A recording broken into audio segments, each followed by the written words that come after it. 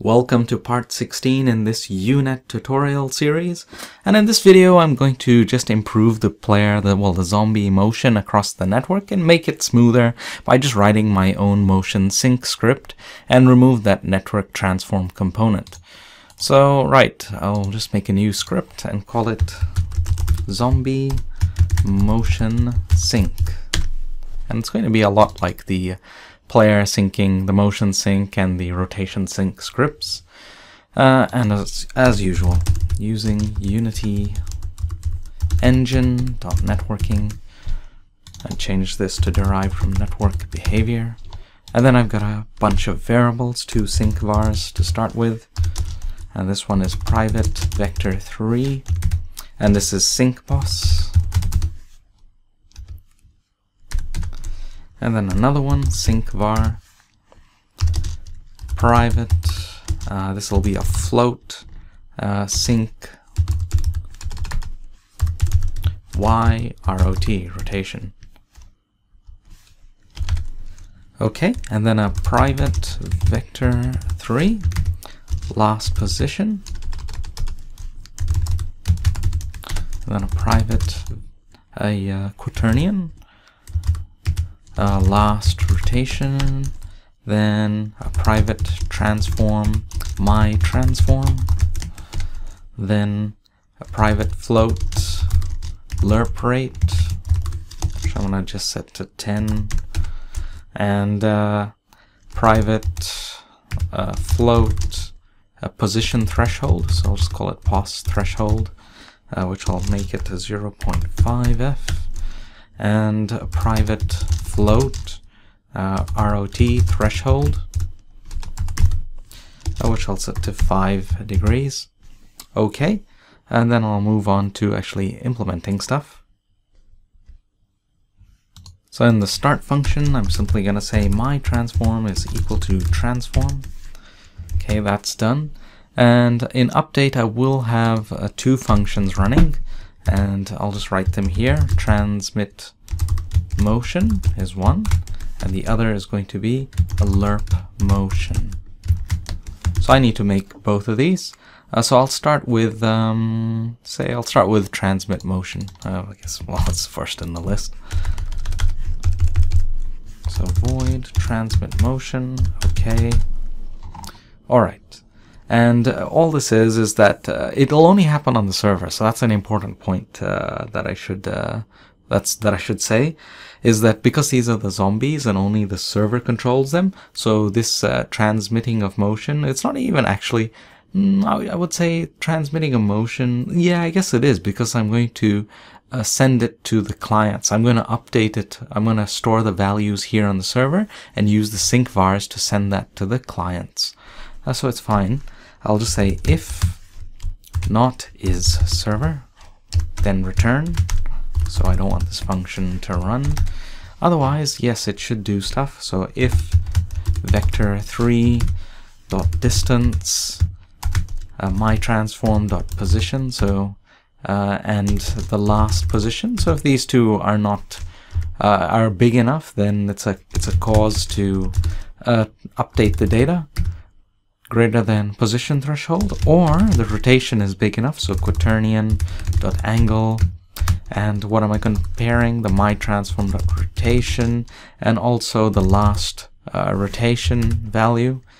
And if they are greater than the rotation threshold, then in that case I have code that needs to happen. And first of all is last position is equal to my transform dot position, and last rotation is equal to my transform dot rotation. Then I'll now update the sync values. So sync pos is equal to my transform dot position, and a sync y rotation is equal to my transform dot local Euler angles dot y. All right. So that's it for the transmit motion. This is going to happen on the server. The sync vars will get updated on the server and then sent out to the clients automatically. So now I just write here the client function. Oops, what am I doing? That's better. And in this case, if this is the server, then return. So this is not to run on the server. Of course, you don't want the interpolation happening there. This is for all the clients. So in that case, my transform dot position is equal to vector3 dot lerp, and from where to where, my transform dot position to that new sync position. That's where we're going at what rate, what fraction, time dot delta time times the lerp rate, and okay, and that's that.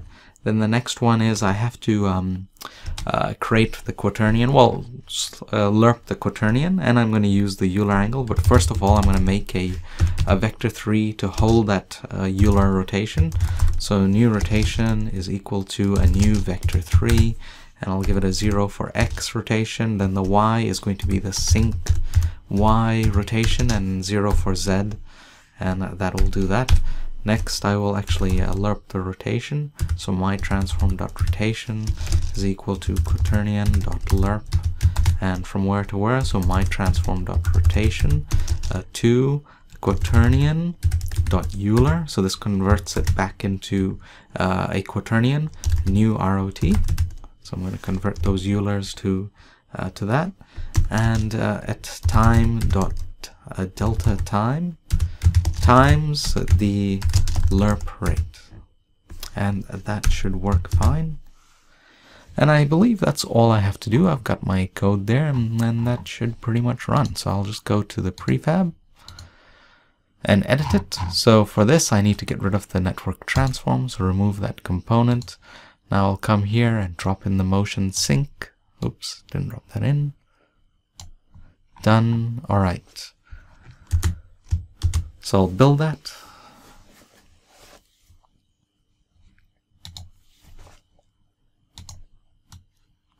Okay, and the zombies are approaching, and let's have a look how it looks on a client. And that is looking pretty good. A little bit of, I guess, what would you call it? Updating, but nah, it's not a big deal. I'm sure it can get fixed later. I mean, at least it looks a lot better. Anyway, but that's it. This is much better than the original transform syncing. Well, the original transform component. Oof, that's pretty deadly. But anyway, so okay, well, that's it for this video. In the next video, I'll just implement a somewhat better spawn system. Not too much better, just more spawn points. Distribute the zombies about a bit, I think, and set it up as a wave system as well, so that there's a delay before they come into the server, and then just to have repeatedly more waves after wave come, and not exceed a maximum limit of zombies at the same time, but the waves will just continue forever. But that's all easy code anyway. Alright, so thanks for watching, and see you next time.